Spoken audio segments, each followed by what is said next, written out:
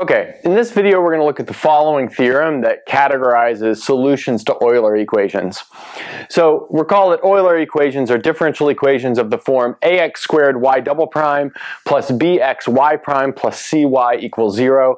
A, b, and c are real numbers and a is non-zero.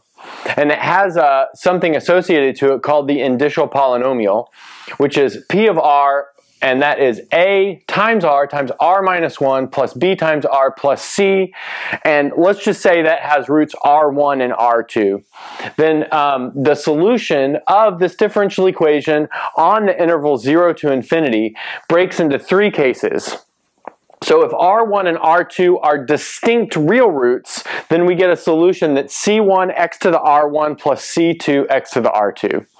If r1 and r2 are repeated real roots, then we get c1 plus c2 natural log of x, and all of that is multiplied by x to the r1. And then finally, if we have complex conjugate roots, then we have x to the lambda, and then c1 cosine mu natural log of x plus c2 sine mu natural log of x. And this complex conjugate is written in a way so that mu is positive. Okay, so let's look at the proof of this. And the proof is built off the following observation.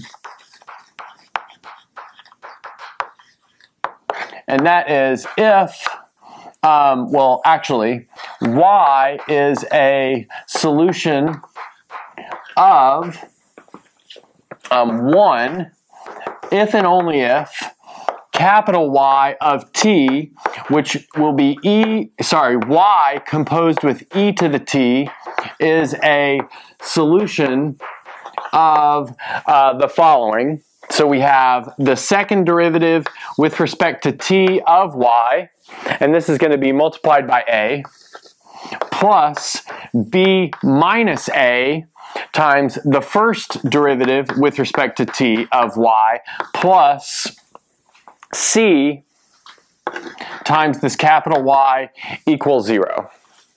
Okay, good. So I'm just going to sketch this observation. It's pretty clear how the careful proof would go with a sketch.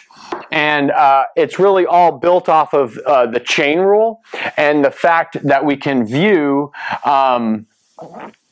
y in the following way. So we can view x is equal to e to the t, and so that means y of t equals little y of x, which is y of e to the t. So we have this dependence tree, y depends on x, which depends on t, which is going to help us out with our chain rule.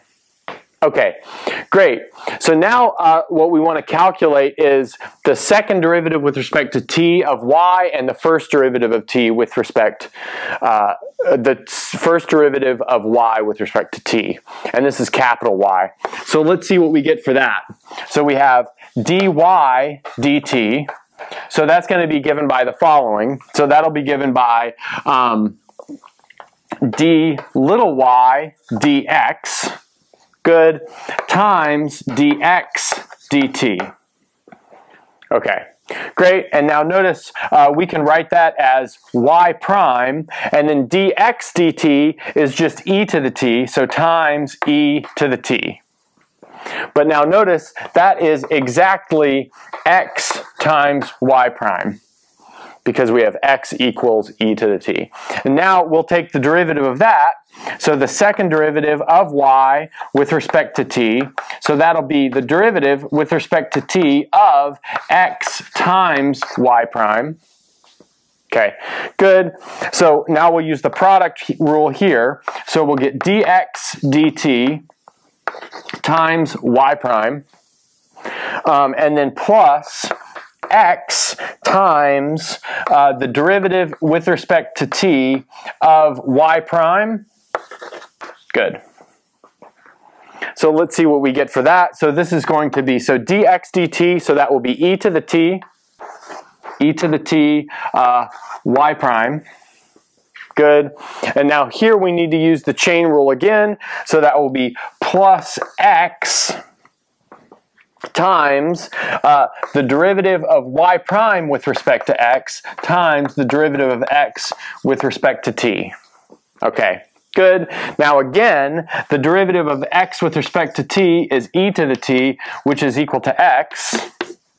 And so we can make a simplification here. So this is equal to x y prime plus, now this x and this x can combine to give us x squared y double prime.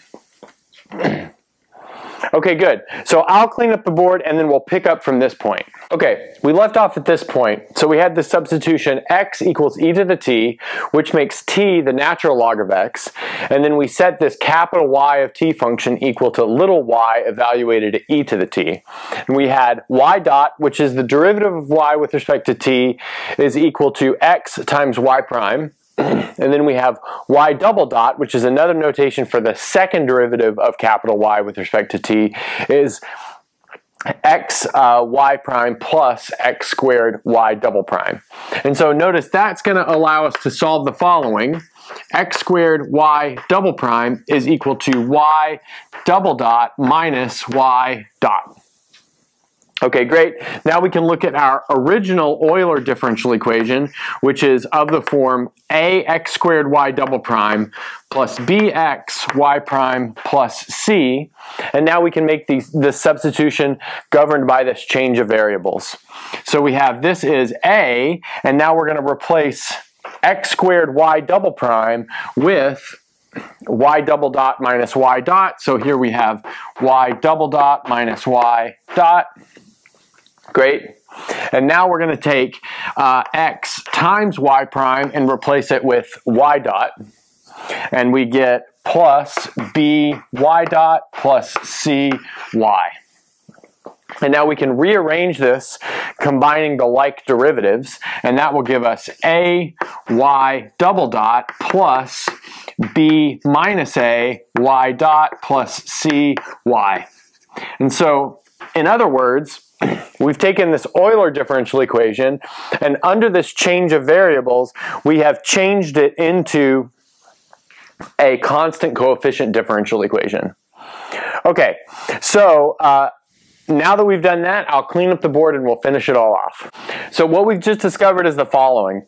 Solutions of our Euler differential equation, ax squared y double prime plus bxy prime plus cy equals 0, are of the form y of x is this capital Y evaluated at the natural log of x, where y of t is a solution to this differential equation. So a times y double dot plus b minus a times y dot plus cy equals 0. And so notice this is a constant coefficient differential equation, which means we need to look at its characteristic polynomial. So the characteristic polynomial of this constant coefficient differential equation will be the following. A r squared plus b minus a r plus c.